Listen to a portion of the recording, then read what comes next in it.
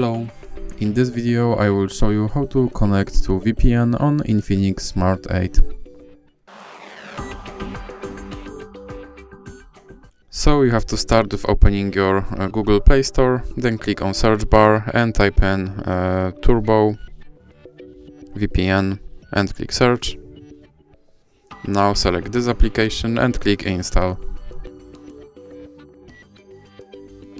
And then click open.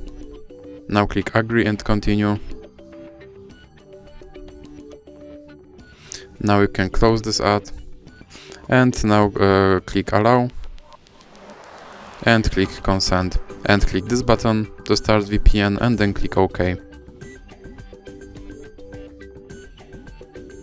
And as you can see, now I have to close this ad again, and now as you can see I'm connected to VPN in Germany. So that's it for this video. If you liked it, please remember to leave like and subscribe.